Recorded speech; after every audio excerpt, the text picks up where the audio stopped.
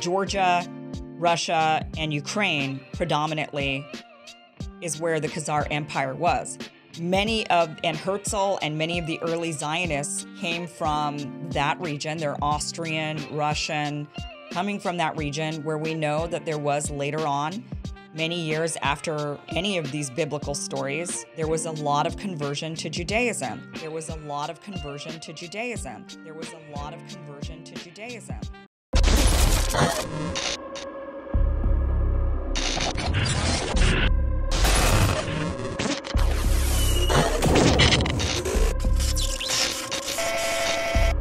Jewish people first entered the land of Israel 3,300 years.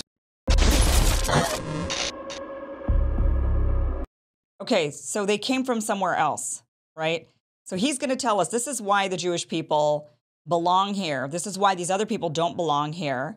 And he's saying, first of all, the people were here. They came to the land 3,300 years ago. And if you don't believe the Bible, then you can believe archaeology. They came to the land 3,000 years ago.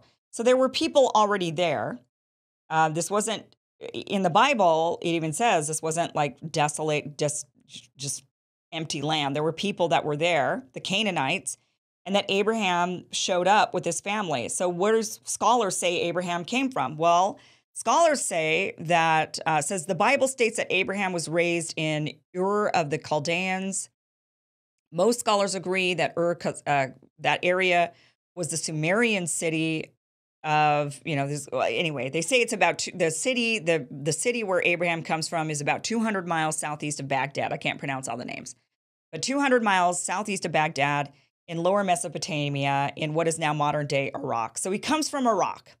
That's where Abraham comes from. That's where the Jewish people come from. We want to deal with the Chaldeans. We want to deal with the Chaldees, because this is the territory that Abraham was raised in. This is the territory that Abraham dwelt, Sarah dwelt, his father dwelt, his family dwelt. So let's get an idea of exactly who the Chaldees were. All right, let's go here. Right? It says here, in consequence of the prejudice, for it is really prejudice against the Negro, or I ought rather to say, against the possibility of a Negro being learned and scientific arising from an acquaintance with the present Negro character. I admit, with great difficulty, the theory of all the earlier astronomical knowledge of the Chaldees having been acquired or invented by his race, and that the Chaldees were originally Strong's G 3526. Niger.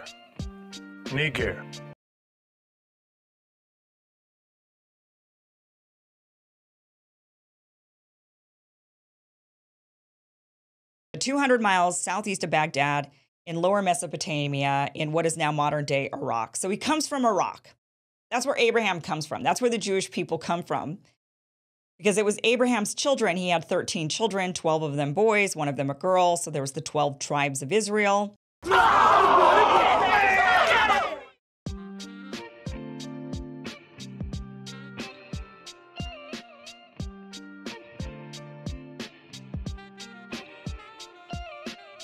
And everyone can read that in the Bible. Assuming you don't believe the Bible, then you can look at archaeology, which shows evidence of about 3,000 years ago. There's no dispute that the Jewish people founded their first commonwealth, the Kingdom of David, 3,000 years ago. It was destroyed. We were kicked out. We came back, founded the second Commonwealth of Israel, which went on for several hundred years. And again, it was destroyed, this time by the Romans. Jews stayed in Israel, but few Jews stayed in Israel. The rest of the Jews were kicked out to all across the world.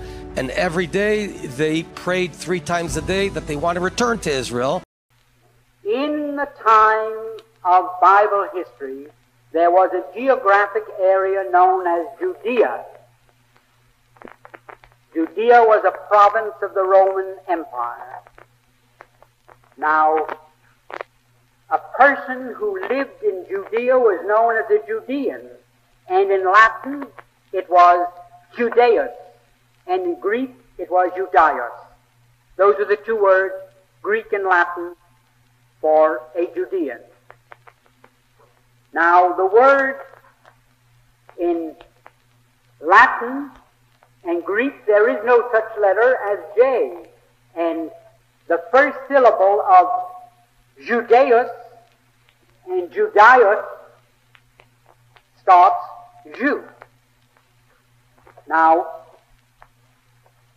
when the Bible was written, it was first written in Greek, Latin, Canantish, Syriac, Aramaic, all those languages. Never was the word Jew in any of them, because the word didn't exist. Judea was the country, and the people were Judeans, and Jesus was referred to only as a Judean. I have seen those the earliest scripts available. I'm always at the American Bible Society, and there was no such thing. In 1345, a man by the name of Wycliffe in England thought it was time to translate the Bible into English. There was no English edition of the Bible, because who the devil could read? It was only the educated church people who could read Latin and Greek, Syriac, Aramaic, and the other languages. Anyhow, Wycliffe thought, I'm going to make this translation into English. And he did. But in it, he had to look around for some words for Judaeus and Judaios. There was no English word because Judea had passed out of existence. There was no Judea. People had long ago forgotten that. So he, in the first translation, used a word in referring to Jesus as G-Y-U, Jew. The first translation of the Bible, of the Scriptures into English, Jesus was referred to as G-Y-U, Jew. There was no printing press. Now, between 1345 and the 17th century, when the printing press came into use, that word passed through so many changes. I have them all here. If you want, I can read them to you. I will. It was first G-Y-U, Jew, then G-I-U, Jew, then I-U, Jew, because the I in Latin is pronounced like the J, like Julius Caesar is I-U-L. There is no J in Latin. Then I-U-W, Jew. Then I-E-U-U. Then I-E-U-I, Huey. Then I-W-E. Then I-O-W. Then I-E-W-E, all in Bibles as time went on. Then I-E-U-E. Then I-U-E. Then I-V-E. And then I-E-W. And finally, in the 18th century, J-E-W, Jew. All the corrupt and contracted form for Judaios and Judaeus in Latin. Now, there was no such thing as Jew, and any theologian, I've lectured in maybe 20 of the most prominent theological seminaries in this country, and 2 in Europe, there was no such word as Jew. There only was Judea. So let's pause right there for just a second. So he says the Jews stayed in Israel, so a few Jews stayed in Israel. The rest of the Jews were kicked out all across the world. Okay, where did the Jews go? So the 10 lost tribes. So there were the 12 tribes of Israel were actually 13 tribes, because one of the tribes was actually split into 2, Ephraim and Manasseh. So there's 13 tribes effectively. Most of them were lost. There were a couple of them that remained. We know the history of those people and they were the Jewish people that stuck around, that were there. We know that those people were there. The 10 lost tribes, however, let me just read this to you. The king of Assyria captured Samaria, and he carried them away to Assyria and placed them in Hala and on the harbor, the river of Gozan, and the cities of Medes. So in the years 722 to 721 BC, the 10 tribes who comprised the northern kingdom of Israel disappeared, conquered by the Assyrian king. They were exiled to Upper Mesopotamia, today modern Syria and Iraq. So they're Arabs. So these are the 10 lost tribes. They weren't lost like they disappeared into nothingness. They were lost in that they lost their identity. They lost their Jewishness. They lost their the religion that they believed. They lost their ancestral identity. They don't know who they are anymore, meaning they are not Jewish people who identify as Jewish.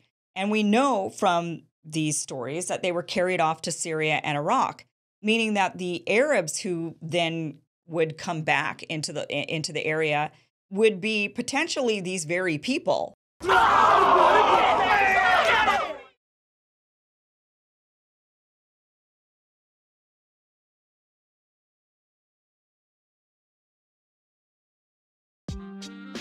What does that mean? What is the Arab invasion and how has it impacted the image of the modern Egyptians of today? The modern Egyptians are not the original people occupying Egypt. They are the results of the Arab invasion. This invasion occurred during the reign of Umar, the second caliph of the Arabs. Arab armies under the leadership of Amr ibn al-Anas invaded and conquered Egypt in 639 AD. According to outlines of ancient Egyptian history, 1892 by Francois Auguste Fernandez Mariette, page 28 says, "How often do we see in Eastern monarchies, and even in Europe states, a difference of origins between the ruling class to which the royal family belongs and the mass of the people. We need not leave Western Asia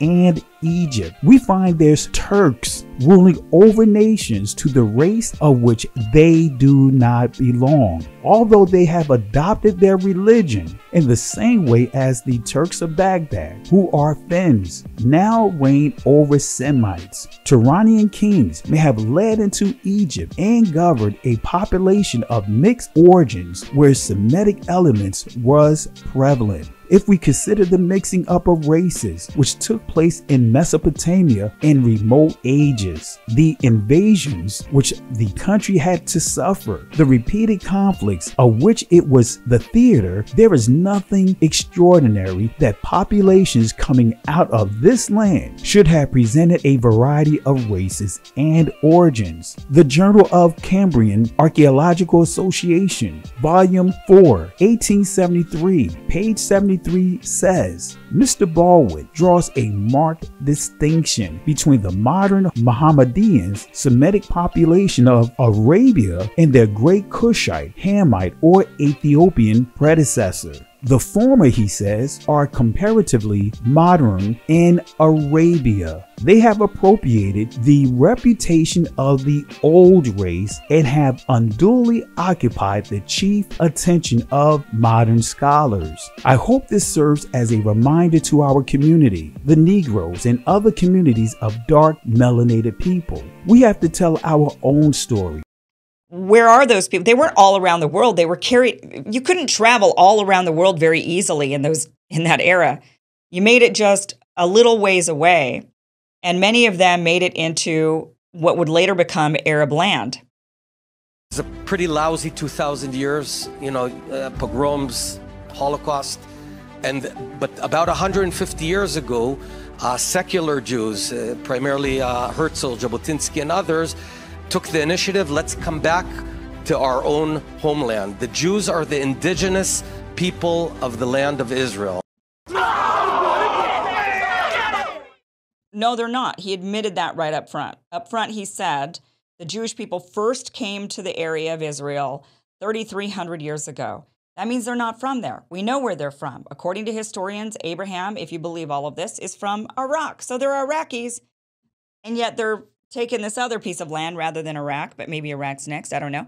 And then he's saying that these are the indigenous people. We know that they're not. He's saying that Herzl, who was an Austrian, took the initiative to go back to the homeland. But what we know is that there were periods of time it's not common now to convert to Judaism, but there were periods of time where there were massive conversions to Judaism. For example, the Romans, during the Roman times, there was quite a bit of conversion to Judaism. Take into consideration, 10% of their population was Jewish. Many of them had converted to Judaism. Compare that to the United States, where the population of the Jewish population here is like 4% or something really small. So in the Roman times, it was, and this is actually the second largest hub of Jews outside of Israel is here in the United States. So there was a lot of Romans who converted, including Roman elites like Queen Helena and Nero converted to Judaism. Nero. There was also mass conversion within the Roman Empire itself. We also know that there was a lot of other conversions that happened with the Khazars, for example, the Khazarian Empire, which takes up modern-day Ukraine, parts of Russia, not Czechoslovakia. Let me pull up the map here. The various different, so pretty much, Georgia, Russia, and Ukraine predominantly is where the Khazar Empire was. And Herzl and many of the early Zionists came from that region. They're Austrian, Russian, coming from that region, where we know that there was later on, many years after any of these biblical stories, there was a lot of conversion to Judaism. Many people assert that Herzl and many of the Ashkenazi Jews that come from these Eastern European areas are actually descendants of converts. You say, well, where did the name Ashkenazi came from? So a little over 1,000 years ago, as Jewish people scattered around the world had now emigrated in Europe and now were living in the Rhineland in Germany, they looked at the name Gomer in Genesis 10, and they connected Gomer with Germany, so they took on the identity of the name Ashkenaz. It has nothing to do with Ashkenaz in the Bible, which is a descendant of Japhet. It's just a name that was taken.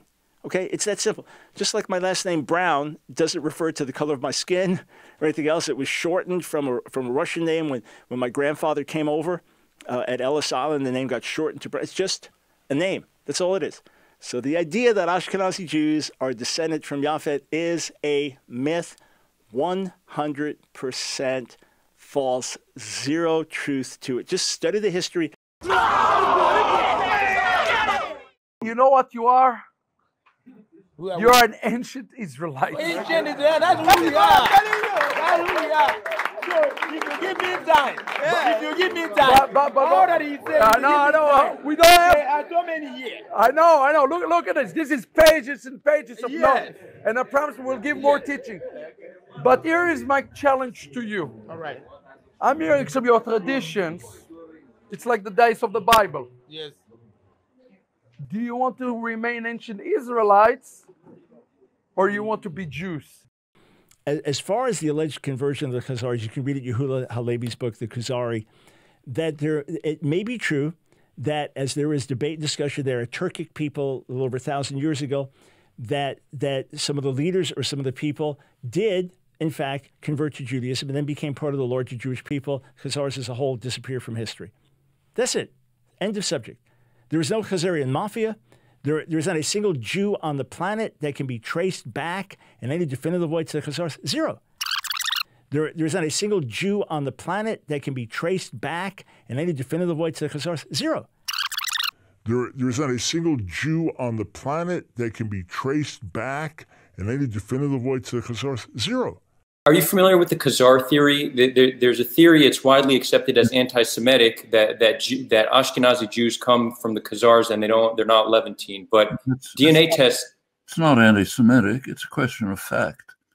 So Shlomo Sand, for example, has argued that, I think probably exaggerated, but it's simply a question of fact. If my ancestors from the Ukraine have Khazar roots, changes nothing. I'm Jewish. My grandfather was Jewish. My family happens to have a story saying that we're descended from the Baal Shem Tov. Okay, that's part of the culture. Doesn't matter what the DNA shows. Herzl and many of the Ashkenazi Jews that come from these Eastern European areas are actually descendants of converts. Yes, they've been Jewish for many, many, many years. I don't dispute their Jewishness because I believe being Jewish is a religion. You can believe whatever it is you believe. But their Jewishness does not stem from an ethnic tie to that region. It stems from a religious tie to a religion, to a family, family ancestors who converted at some point. What's your thoughts? Please be respectful with your comments. Also, please click the like, click the notification bell, and subscribe to this channel. Listen, Genesis chapter 11 verse 10 explains the genealogy of Shem. Shem was a black man in Africa. If you repeat this fact, Genesis 14 verse 13, Abraham steps on the scene. Being a descendant of Shem, which is a fact, means Abraham too was Abraham, born in the city of a black man called Nimrod, grandson of Ham. Ham had 4 sons. One was named Canaan. Here, let me do some explaining. Abraham, Isaac was Jacob had 12 sons, for real, and these were the children of Israel. According to Genesis chapter 10, these were the children of Israel. According to Genesis chapter 10, these were the children of Israel. According to Genesis chapter 10.